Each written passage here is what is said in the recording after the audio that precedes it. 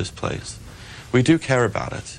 We're not going to stand by while other people, for evil purposes, try and destroy it. And I think there's nothing wrong with that kind of patriotism, nothing wrong with that kind of love of country, right or wrong in certain circumstances. Taft, California, on the Democratic line. Good morning. You're on with Christopher Hitchens and Andrew Sullivan. Good morning. Morning. I have about 4 things I'd like to address, all having to do with subjects brought up on your program. First is same-sex marriage. Number 1, I believe that marriage is a financial institution and should be entered into by any parties, male or female or same-sex, as need be for their own personal gratification. Number 2, we have elected a cheerleader to the presidency. Legitimately or illegitimately, it doesn't seem to matter. But Americans are acting like lemmings here. We're following along without questioning. Number 3, white-collar crime. I believe that all white-collar criminals who have inappropriately lifted money from public, private, whatever types of institutions should be in jail. Number 4, loss of freedom. Big Brother is taking over. I think I'd like to take the next space shuttle to Alpha Centauri. Thank you. Goodbye. Mr. Hitchens, pick one of those.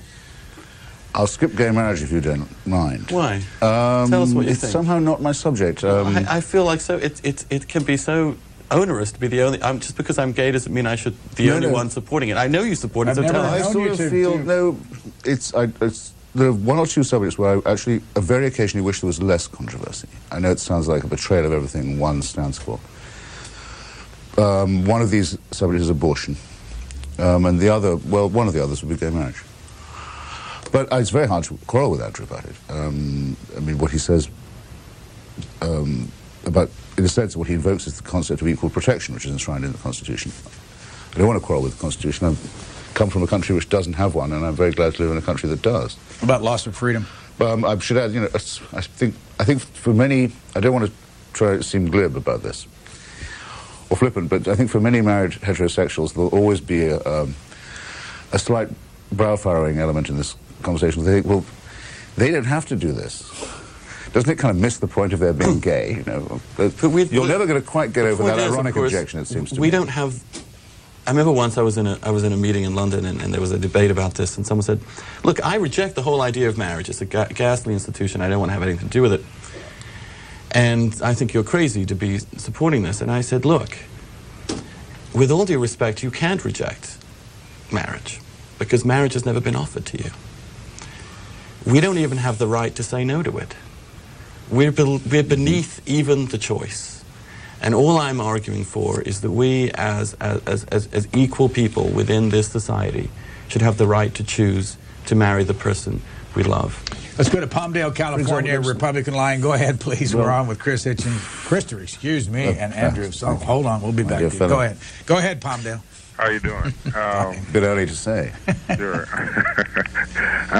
It's kind of early in the morning, so I have to think for a second. Oh, you and me both. I have a little rebuttal for the guy that called a little bit earlier that says he was a Vietnam veteran and cared to bash the United States as if we're supposed to be the evil people in the world. But, and I dressed quite a few times for battle, so I know exactly what it's all about. I've listened to you guys talking this morning, and he seemed to be speaking about from a view from outside the United States. You came here from England, which I've been over quite a bit of the world myself.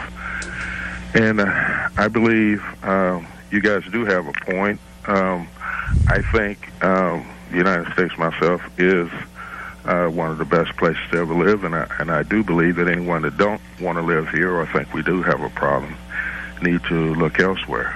But for the question on same-sex marriages, what do you guys think about polygamy if if you believe in, if you go with the premises that same-sex marriage is because a person want to be with another person, they want to share their life with them. Could you answer that question for me, please? Sure. This is gay polygamy or polygamy in general? Polygamy can't be gay, can it? Because well, if you had gay marriage, it could be. No, I think the actual word means a man of many women. It does mean one. Polyamory, I think, was the polyandry is the neutral. Polyandry is one woman with many husbands. Yes. Okay. Can I just answer that very specific logical question? pitfalls as well. I know. Look, I don't believe that people should have the right to marry anybody. I just think that everybody should have the right to marry somebody. Gay people right now are denied the right to marry anyone at all, meaningfully. Of course, you know, they could force themselves into a heterosexual marriage and with all the heartache and pain and foolishness that would imply. I'm against legal polygamy. I think it destroys respect for women. I think it can undermine family life and the upbringing of children. I do not believe that of homosexual marriage. I think homosexual marriage does the opposite. It actually strengthens family life and brings a whole group of people who do not have any essential rights, emotional rights in this country into the fold of citizenship. Christopher Hitchens, Bob Woodward, and Dan Balls have been writing a series in the Washington Post. This is the 6th. We read some of it earlier, 10 days in September. They got access to the diary of President Bush. They got an interview with President Bush in December to talk about those first 10 days. They talked on background, off the record, on the record, with a lot of different people around the president. Have you been reading the series? No, I haven't actually, because I've been out of town, rather.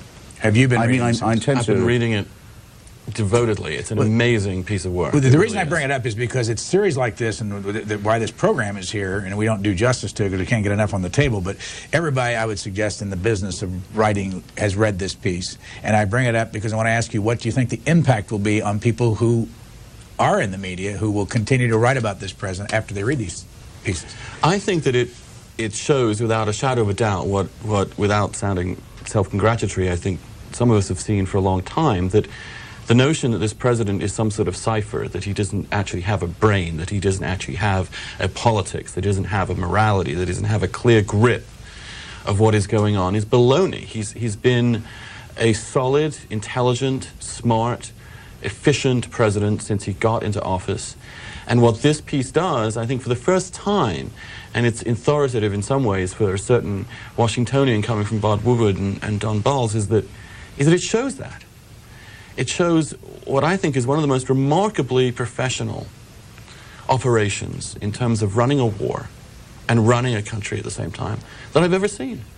And the reason why he has 84% approval ratings is not some mysterious, we're all getting on the bandwagon. It's because people are not stupid and they've seen him do it. Well, and they respect him for it. Let me ask Christopher Hitchens. Mr. Sullivan's on the right, I guess. Would that be fair to say? A conservative? It would be relatively fair to say, yeah. Okay. He's just commented on an article written by Bob Woodward and Dan Balls, who conservatives would think, coming out of the Washington Post, would not like George Bush, but this is the 6th day of this series, and it's been... Well, that's not necessarily so. I mean, Bob Woodward is a very notorious registered Republican, conservative Republican at that. So the conservatives think the Washington Post... has always been. And I don't mean to undermine this piece, of which I've heard great reports, but, I mean, the last series of this sort that he did was on why Dan Quayle had all these unexpected, wonderful qualities. With Dave Broder. Yeah, with David Broder, though I think it's now not in the list of bibliography that Mr. Woodward has on the inside flap of his other books. The Quayle book's gone, apparently. But I don't mean to nitpick, because I was asked the other day, I was speaking somewhere or other, in California, and someone in the audience got up and read me back every word I'd said about George Bush during the election, which not unlike some of the things Andrew's just been saying. I said, well, would you still say that? And I said, well, what if I was right, and someone with all those disabilities, that apparent lack of curiosity, that apparent inability to read for pleasure, that apparent want of sort of intellectual weight, could still manage all these things?